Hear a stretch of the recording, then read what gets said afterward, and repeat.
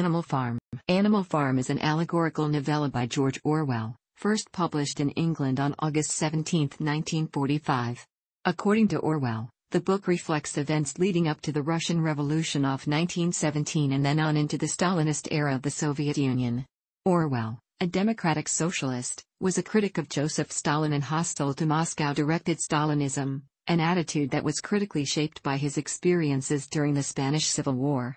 The Soviet Union, he believed, had become a brutal dictatorship, built upon a cult of personality and enforced by a reign of terror.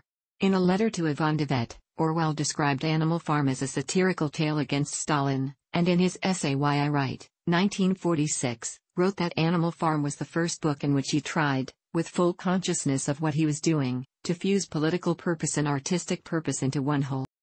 The original title was Animal Farm, a fairy story, but U.S. publishers dropped the subtitle when it was published in 1946, and only one of the translations during Orwell's lifetime kept it.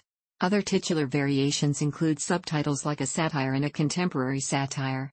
Orwell suggested the title for the French translation, which abbreviates to Ursa, the Latin word for bear, a symbol of Russia. It also played on the French name of the Soviet Union. Orwell wrote the book between November 1943 and February 1944, when the UK was in its wartime alliance with the Soviet Union and the British people and intelligentsia held Stalin in high esteem, a phenomenon Orwell hated. The manuscript was initially rejected by a number of British and American publishers, including one of Orwell's own, Victor Gollancz, which delayed its publication. It became a great commercial success when it did appear, partly because international relations were transformed as the wartime alliance gave way to the Cold War. Time magazine shows the book as one of the 100 best English-language novels, 1923 to 2005. It also featured at number 31 on the Modern Library list of best 20th-century novels. It won a retrospective Hugo Award in 1996 and is included in the Great Books of the Western World selection.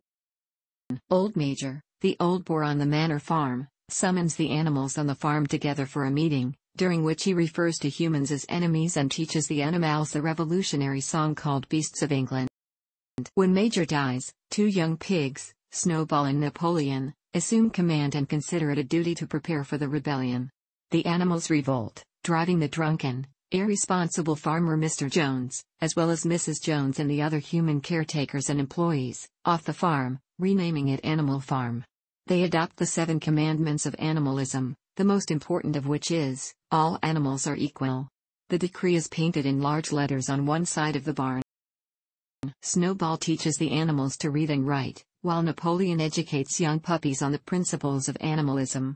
Food is plentiful, and the farm runs smoothly. The pigs elevate themselves to positions of leadership and set aside special food items, ostensibly for their personal health. Some time later, several men attack Animal Farm. Jones and his men are making an attempt to recapture the farm, aided by several other farmers who are terrified of similar animal revolts. Snowball and the animals, who are hiding in ambush, defeat the men by launching a surprise attack as soon as they enter the farmyard. Snowball's popularity soars, and this event is proclaimed the Battle of the Cowshed. It is celebrated annually with the firing of a gun, on the anniversary of the Revolution. Napoleon and Snowball vie for preeminence. When Snowball announces his plans to modernize the farm by building a windmill, Napoleon has his dogs chase Snowball away and declares himself leader. Napoleon enacts changes to the governance structure of the farm, replacing meetings with a committee of pigs who will run the farm. Through a young pig named Squealer, Napoleon claims credit for the windmill idea. The animals work harder with the promise of easier lives with the windmill. When the animals find the windmill collapsed after a violent storm, Napoleon and Squealer convince the animals that Snowball is trying to sabotage their project. Once Snowball becomes a scapegoat, Napoleon begins to purge the farm with his dogs, killing animals he accuses of consorting with his old rival. When some animals recall the Battle of the Cowshed, Napoleon, who was nowhere to be found during the battle, frequently smears Snowball as a collaborator of Farmer Jones's, while falsely representing himself as the hero of the battle. Beasts of England is replaced with an anthem glorifying Napoleon, who appears to be adopting the lifestyle of a man. The animals remain convinced that they are better off than they were under Mr. Jones. Mr. Frederick, a neighboring farmer, attacks the farm, using blasting powder to blow up the restored windmill. Although the animals win the battle, they do so at great cost, as many, including Boxer, the workhorse, are wounded. Despite his injuries, Boxer continues working harder and harder, until he collapses while working on the windmill. Napoleon sends for a van to purportedly take Boxer to a veterinary surgeon, explaining that better care can be given there.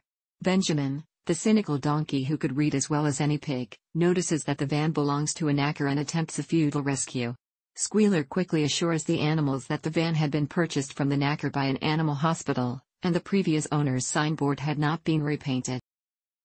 In a subsequent report, Squealer reports sadly to the animals that Boxer died peacefully at the animal hospital. The pigs hold a festival one day after Boxer's death to further praise its glories of Animal Farm and have the animals work harder by taking on Boxer's ways. However, the truth was that Napoleon had engineered the sale of Boxer to the knacker, allowing Napoleon and his inner circle to acquire money to buy whiskey for themselves. In 1940s England, one way for farms to make money was to sell large animals to a knacker, who would kill the animal and boil its remains into animal glue. Years pass, the windmill is rebuilt, and another windmill is constructed, which makes the farm a good amount of income. However, the ideals which Snowball discussed, including stalls with electric lighting, heating, and running water, are forgotten, with Napoleon advocating that the happiest animals live simple lives. In addition to Boxer, many of the animals who participated in the revolution are dead, as is Farmer Jones, who died in another part of England. The pigs start to resemble humans, as they walk upright, carry whips, and wear clothes. The 7 commandments are abridged to a single phrase: all animals are equal, but some animals are more equal than others. Napoleon holds a dinner party for the pigs and local farmers, with whom he celebrates a new alliance. He abolishes the practice of the revolutionary traditions and restores the name the Manor Farm. As the animals outside gaze at the scene and look from pig to man, and from man to pig, and from pig to man again, they can no longer distinguish between the two. George Orwell wrote the manuscript in 1943 and 1944 subsequent to his experiences during the Spanish Civil War, which he described in Homage to Catalonia, 1938. In the preface of a 1947 Ukrainian edition of Animal Farm, he explained how escaping the communist purges in Spain taught him how easily totalitarian propaganda can control the opinion of enlightened people in democratic countries. This motivated Orwell to expose and strongly condemn what he saw as the Stalinist corruption of the original socialist ideals. Immediately prior to writing the book, Orwell had quit the BBC. He was also upset about a booklet for propagandists the Ministry of Information had put out. The booklet included instructions on how to quell ideological fears of the Soviet Union, such as directions to claim that the Red Terror was a figment of Nazi imagination. In the preface, Orwell also describes the source of the idea of setting the book on a farm. Orwell initially encountered difficulty getting the manuscript published, largely due to fears that the book might upset the alliance between Britain, the United States, and the Soviet Union. 4 publishers refused. One had initially accepted the work but declined it after consulting the Ministry of Information. Eventually, Secker and Warburg published the first edition in 1945. During the Second World War, it became clear to Orwell that anti-Soviet literature was not something which most major publishing houses would touch, including his regular publisher Gollancz. He also submitted the manuscript to Faber and Faber, where the poet T.S. Eliot, who was a director of the firm, rejected it. Eliot wrote back to Orwell praising the book's good writing and fundamental integrity, but declared that they would only accept it for publication if they had some sympathy for the viewpoint which I took to be generally Trotskyite. Eliot said he found the view not convincing, and contended that the pigs were made out to be the best to run the farm. He posited that someone might argue what was needed was not more communism but more public-spirited pigs. Orwell let André Deutsch, who was working for Nicholson and Watson in 1944, read the typescript, and Deutsch was convinced that Nicholson and Watson would want to publish it. However, they did not, and lectured Orwell on what they perceived to be errors in Animal Farm. In his London letter on April 17, 1944 for Partisan Review, Orwell wrote that it was now next door to impossible to get anything overtly anti-Russian printed. Anti-Russian books do appear, but mostly from Catholic publishing firms and always from a religious or frankly reactionary angle.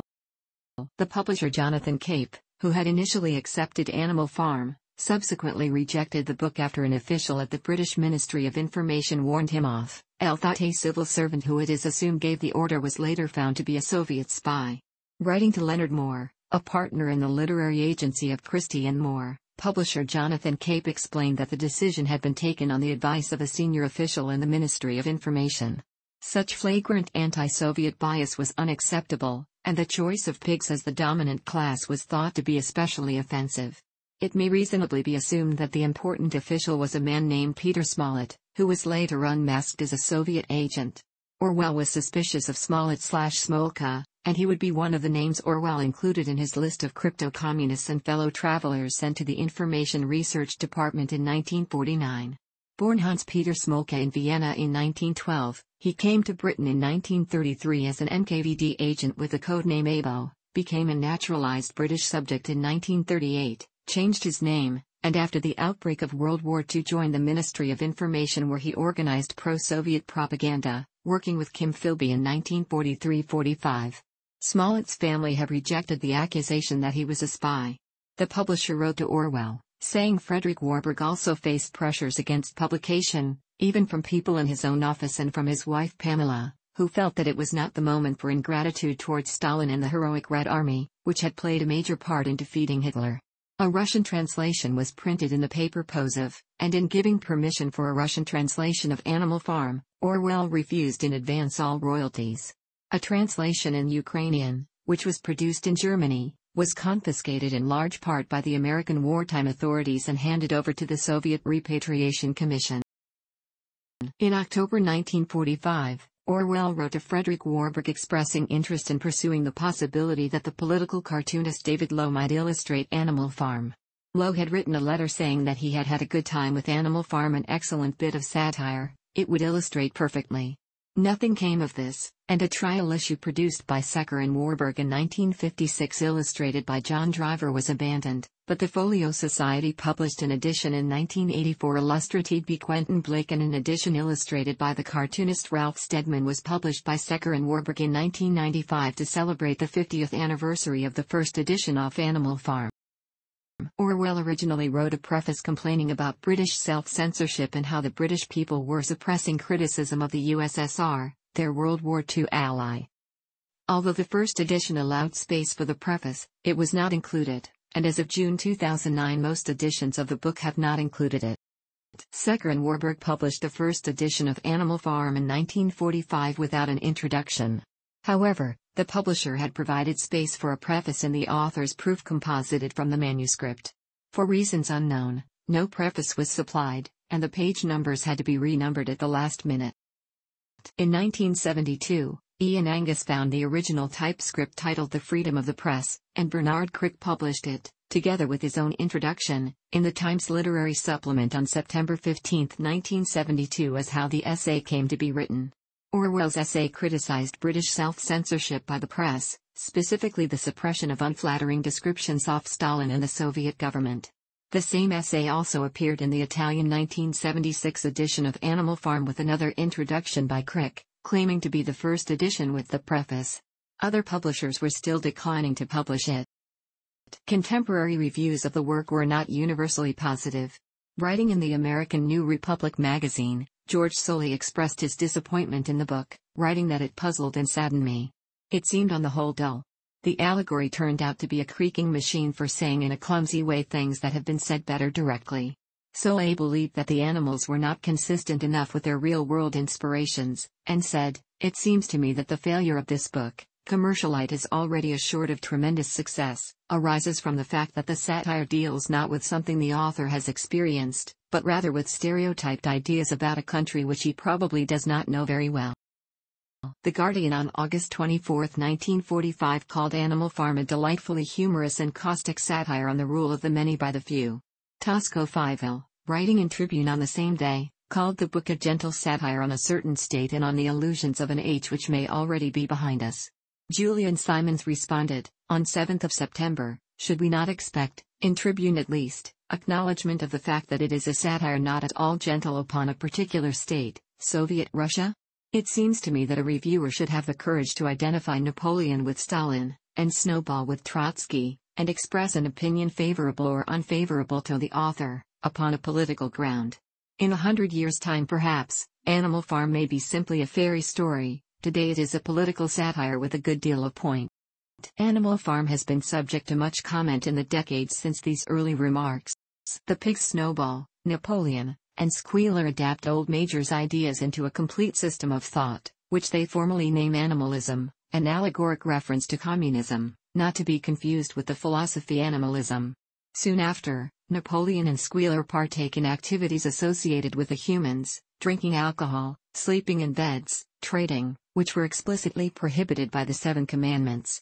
Squealer is employed to alter the Seven Commandments to account for this humanization, an allusion to the Soviet government's revising of history in order to exercise control of the people's beliefs about themselves and their society.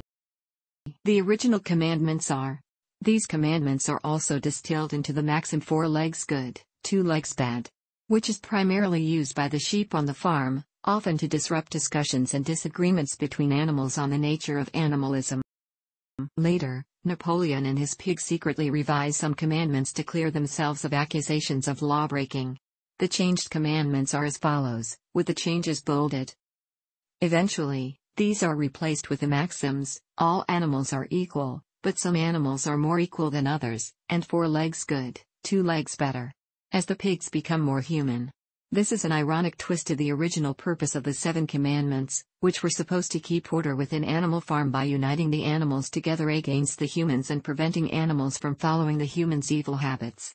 Through the revision of the commandments, Orwell demonstrates how simply political dogma can be turned into malleable propaganda. Orwell biographer Jeffrey Myers has written, virtually every detail has political significance in this allegory. Orwell himself wrote in 1946, of course I intended it primarily as a satire on the Russian Revolution. And, that kind of revolution, violent conspiratorial revolution, led by unconsciously power-hungry people, can only lead to a change of masters. Revolutions only effect a radical improvement when the masses are alert. In a preface for a 1947 Ukrainian edition, he stated, for the past 10 years I have been convinced that the destruction of the Soviet myth was essential if we wanted a revival of the socialist movement. On my return from Spain, in 1937, I thought of exposing the Soviet myth in a story that could be easily understood by almost anyone and which could be easily translated into their languages. The revolt of the animals against Farmer Jones is Orwell's analogy with the October 1917 Bolshevik Revolution. The Battle of the Cowshed has been said to represent the Allied invasion of Soviet Russia in 1918, and the defeat of the White Russians in the Russian Civil War.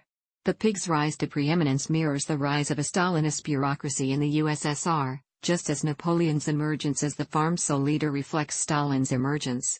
The pigs' appropriation of milk and apples for their own use, the turning point of the story as Orwell termed it in a letter to Dwight MacDonald, stands as an analogy for the crushing of the left-wing 1921 Kronstadt revolt against the Bolsheviks, and the difficult efforts of the animals to build the windmill suggest the various 5-year plans.